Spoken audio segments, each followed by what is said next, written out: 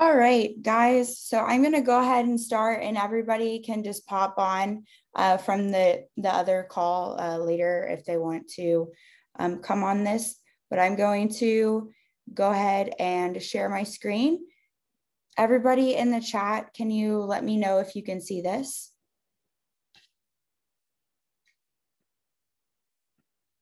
Yep. All right. Awesome.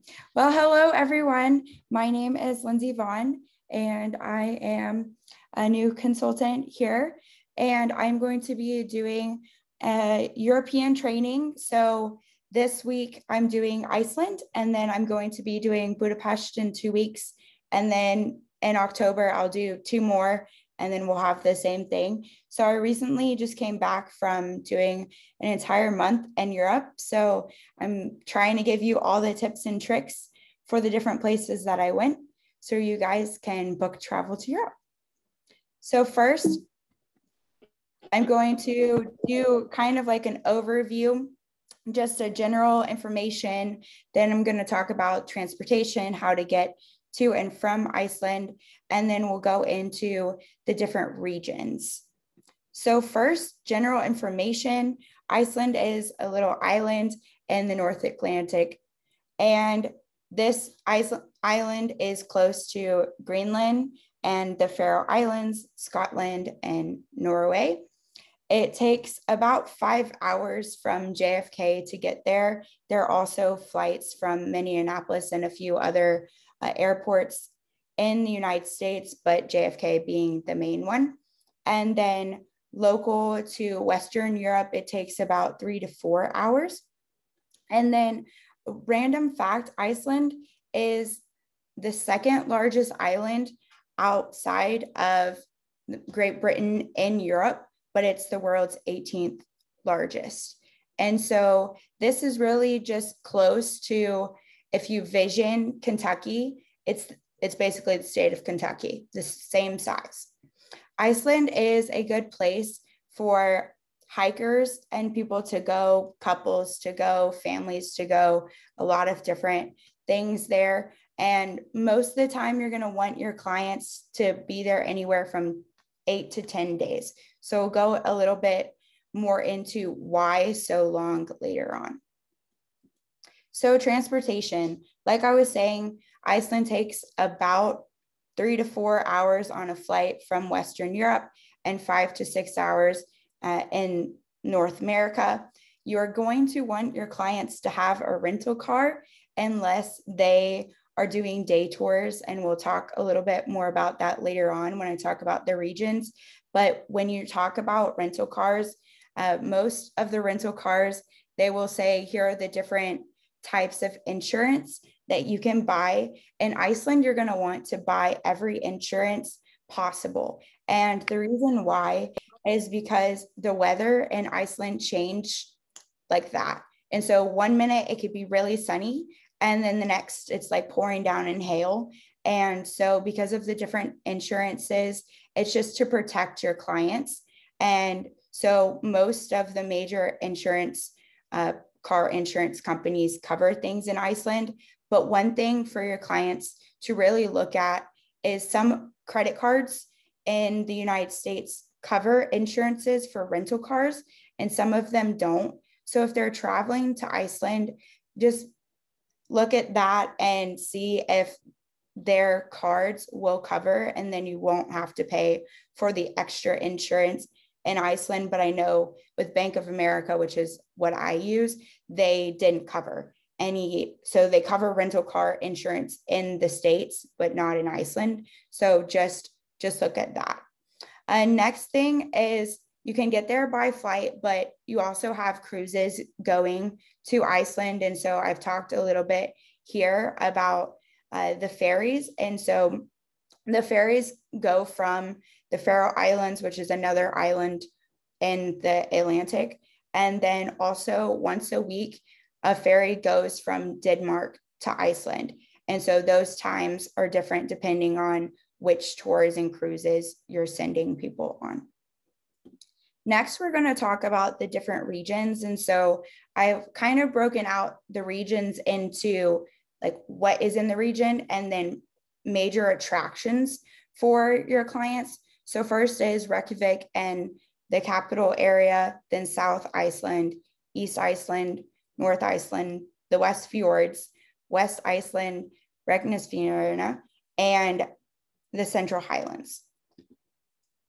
So first is Reykjavik, and this is a really cool place to go.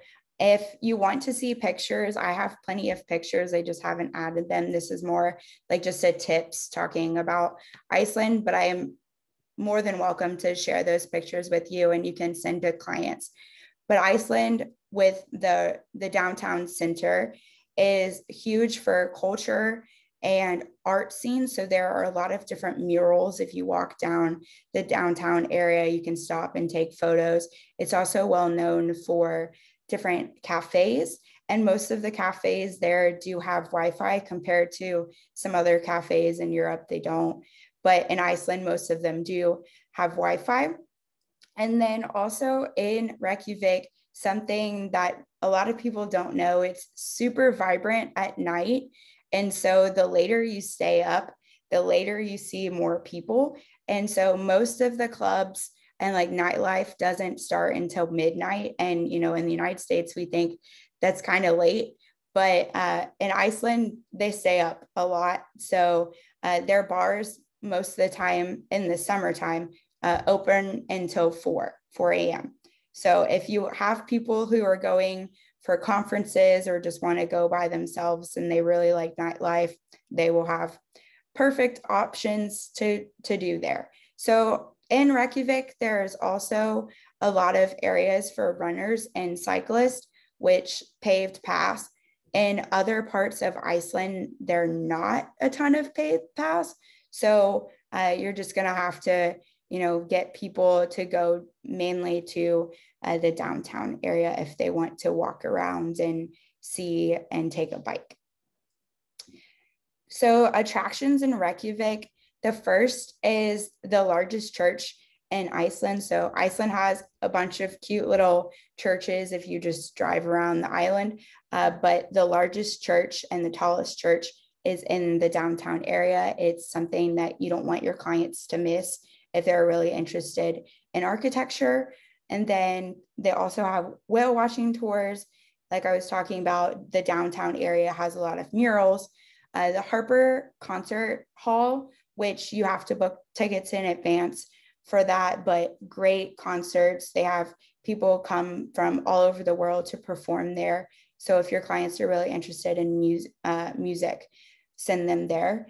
Then next are thermal pools. So there are thermal pools all over the island, but the one that's the best in the Reykjavik area is Sky Lagoon.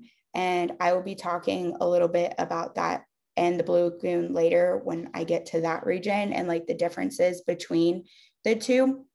But Sky Lagoon is a good thermal pool for the downtown area. And then there's settlement, there are multiple museums. So the Settlement Exhibition Museum, Maritime Museum, there's a photography museum. There are a lot of different museums that people can go to if they're really interested in history or Viking culture. And then there are also cute lighthouses in the old harbor area that people can go to.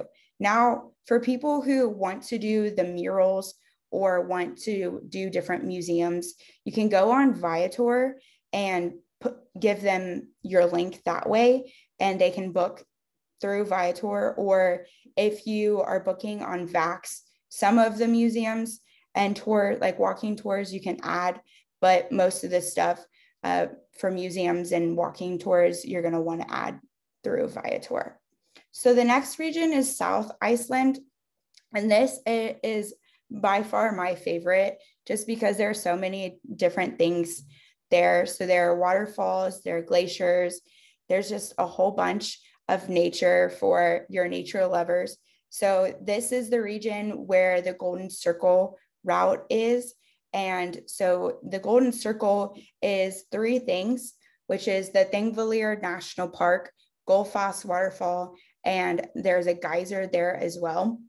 And so South Iceland is about an hour to an hour and a half from Reykjavik, and they do day tours from Reykjavik to the Golden Circle route. And so you can take a bus from a hotel or a specific bus location from downtown to these places and see and make an amazing day trip. But the thing that you need to know is most of the buses tell you like a specific time for your people to be there. A lot of people that I've met along my way, they missed their bus stop because people in Iceland are always early. So you're going to want to send your clients, if they have a drop-off time or pickup time of 8 a.m., you're going to want them to be there at 7:30 just so they don't miss anything, because the buses like to be early and people like to be early in Iceland. So just people pay a bunch of money to do these day trips and you don't want them to miss things. So as you're going along in the South Iceland, you've got the Golden Circle area, and then you've got other waterfalls going towards the coastline. So Sogafoss is the well-known waterfall through that area. And then you keep going on the ring road and you hit glaciers where people can walk the glaciers, but you also want them to take a guided tour, because it's not really safe to walk glaciers by yourself if you don't have the proper foot attire and attire. It's also extremely cold. So if people want to walk the glacier, book them on a tour for that. And then also, as you keep going towards the coastline, you're going to get to the Reynisfjörður beach. And this beach is the prettiest beach in Iceland, but it's also the most dangerous. And so why I say that is about every 2 weeks, they have somebody there killed. And the reason is because they walk out into the water, and the water and the tides are so strong that you don't have time to get back to the area of the beach, like where it won't sweep you away. So a lot of people have died because the wave has just taken them. So if you are sending people to this beach, make sure they know not to get in the water, because we obviously want our clients to be able to experience something great, and we don't need death. And then the last part of South Iceland that is amazing is this Formicor.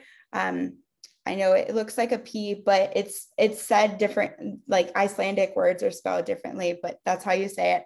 And this is really just like a woodland area with the different mountains and glacial rivers.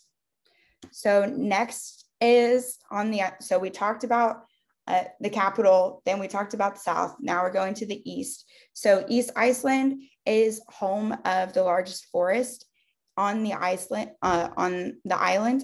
And this also has a bunch of streams and mountains. And there are the West Fjords and the East Fjords. So the East Fjords is on the east side. And the east part of the island is really good and known for hiking and different horseback riding opportunities.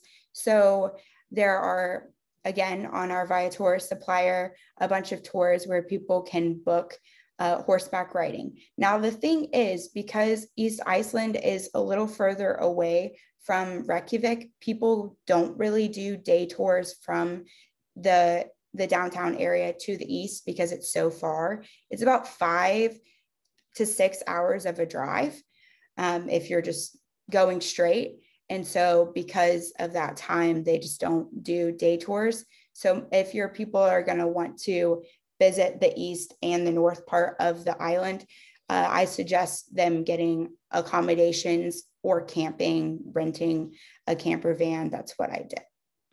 Next, I'm going to be talking about the things on the east side of the island of what to do. So there is a huge national park there, which is called Vortikor National Park. And this national park, there are 3 national parks in Iceland, but this one takes 1/8 of the island, so it's massive.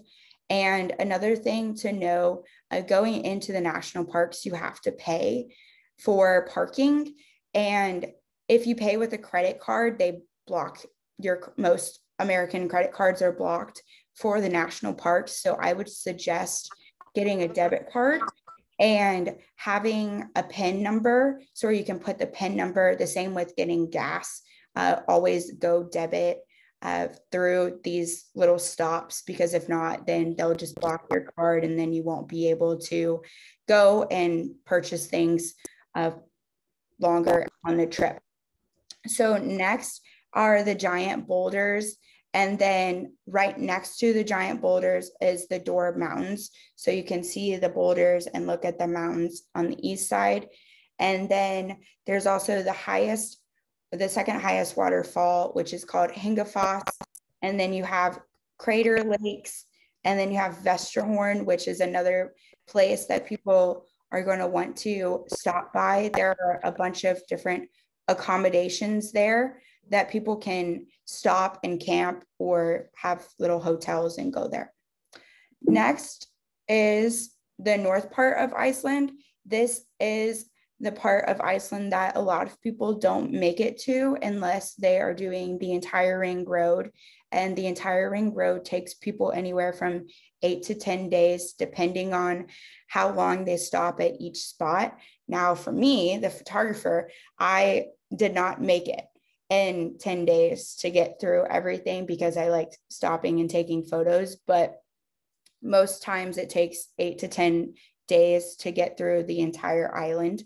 And so on the north part of the island, there is amazing views of a few different lakes. So I'll talk about that later on, but this is where you're going to see the Arctic Circle. And in Iceland in the summertime, it does not like get dark. And so in some of the places on the island, like it gets a little dim, but at the north part, it just stays light the entire time. So if people really just want to go up there and go to the lakes and just chill out, they can stay there, and they can stay there for however long in the summertime.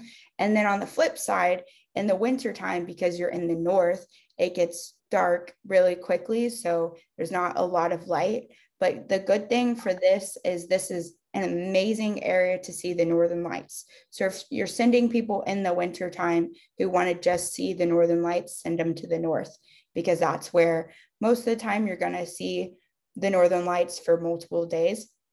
There are also whale opportunities to go whale watching at the north and in Reykjavik. Both are amazing, but most of the exotic whales and different species are in the north.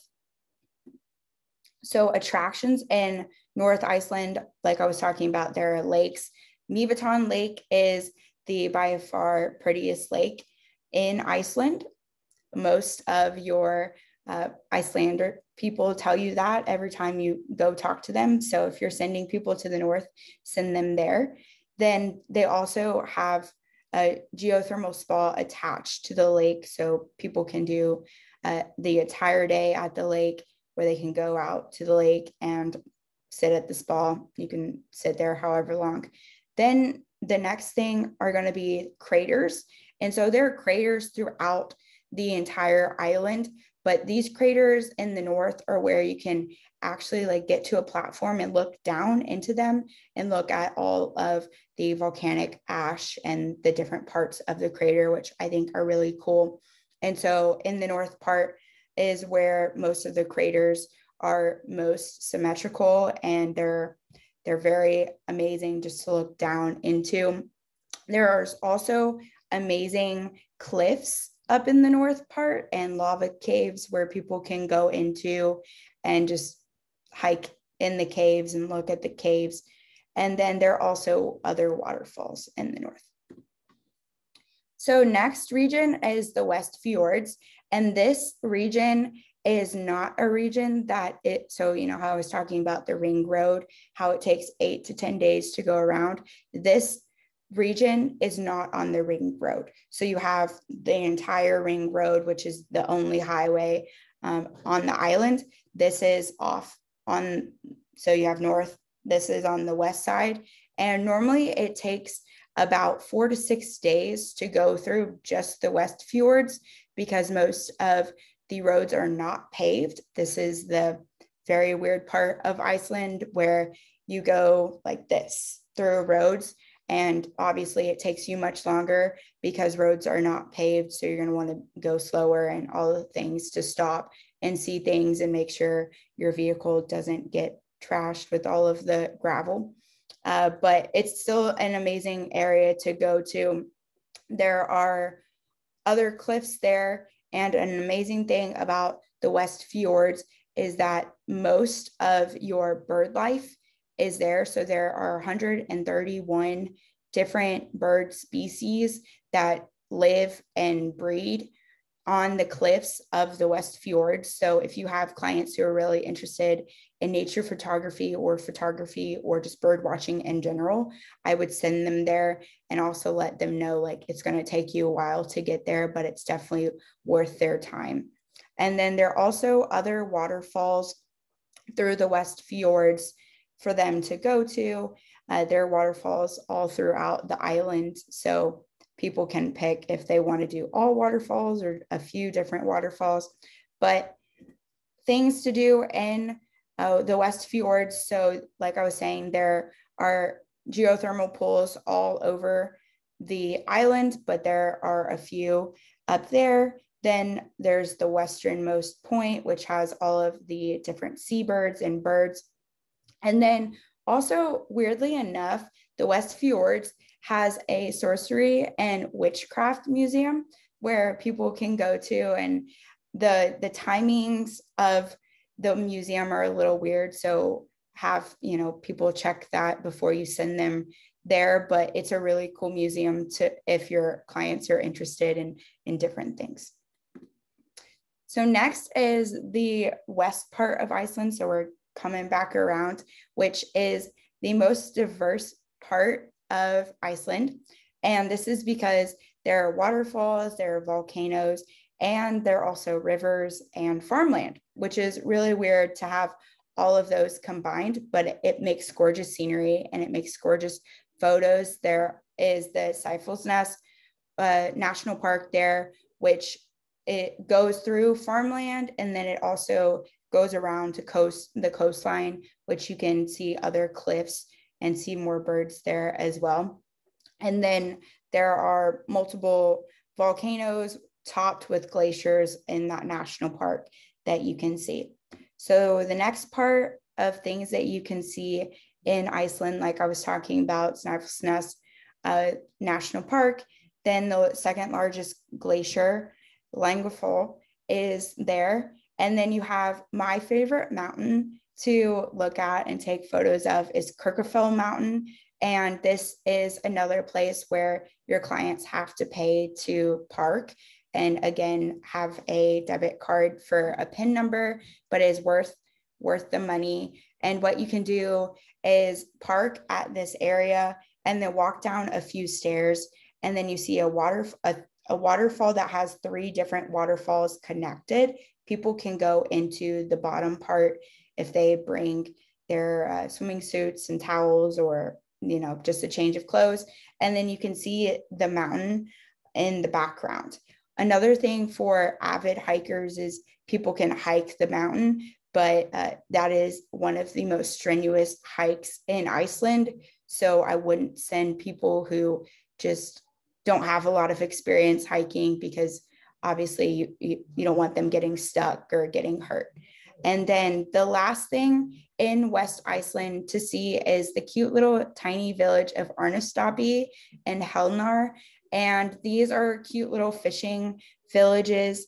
And they also have camping areas for people if they're wanting to take their camper van, or they have little hotels.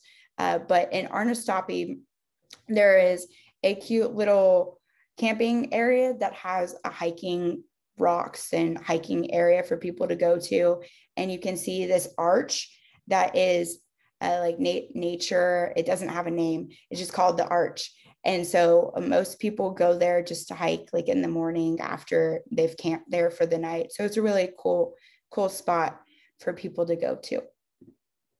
So the next region is Reynisfjord, and this is closer back to downtown, but it is where the Blue Lagoon is and multiple lighthouses. And so the Blue Lagoon is the biggest lagoon in Iceland. I've talked about other lagoons and geothermal pools all over, but the Blue Lagoon, a lot of people like. I liked it, but I would suggest sending clients if they're more into like private and wanting their own space for things. I would send them to the Sky Lagoon in Reykjavik. The Blue Lagoon is, in my eyes, just a whole bunch of people coming together, and there's just a lot of people. And with COVID, some clients don't want to be that close to people. So those are the two options that you can have. You know, obviously it's a good place, but if your clients are wanting more private, I would send them to the other one. This is close to the airport, which is in Keflavik, and the airport is a good 45 minutes of a drive from Reykjavik. And so if you are sending people on different day tours, you're going to want to take that into consideration because they have to drive into Reykjavik.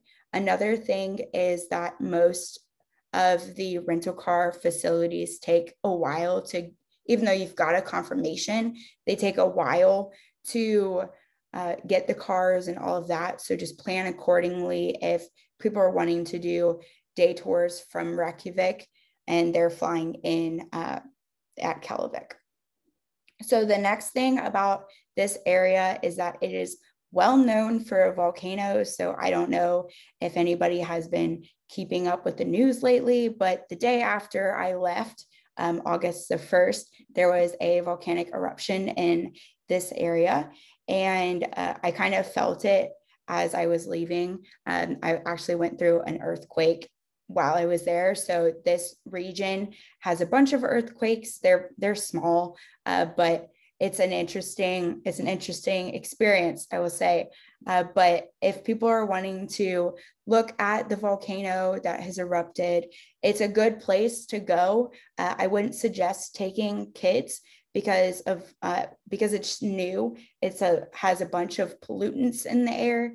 And so a lot of scientists right now are going and doing a bunch of science experiments on the lava, but they're taking pollutant suits and like protecting themselves because of all of the toxins. So if you're interested in science, obviously it's a cool place to go, but just take care of yourself and know that they're a risk. And then the next part of this region, there is a museum of rock and roll, and there is also a Viking World Museum, which is an amazing museum. It has a bunch of Viking history and just talks about the Vikings coming to Iceland and tearing down things and rebuilding. So it's a really cool area. And then the last region is the Central Highlands. And this region is basically a region that is virtually inaccessible. A lot of people don't go into this area because you need a strong four-wheel drive to go into this area. Most of the rental cars that they give you at the rental facilities do not make it into the Highlands. So if your clients are wanting to go to the Highlands, I would strongly suggest they book a tour with a guide from either Mýrgard or Iceland Tours or one of the other tour companies that has a strong Jeep to get through, because they'll be driving through rivers. It's a really amazing experience to do, but we just want them to be safe, and we don't want people drowning trying to go through rivers and they haven't driven through that before. So just give your clients those tips. It's a cool place to go through the summer, but again, virtually inaccessible during the winter time. And then these are just a few places in the Highlands for people to go on foot. So there are if you're going straight into the Highlands at the bottom, there are a few different campsites which you can make on the strong, four-wheel drive just from a rental company. But you're going to want to have somebody else help you get to further areas up into Iceland. But this is the rest of my presentation. So I'm gonna take questions now.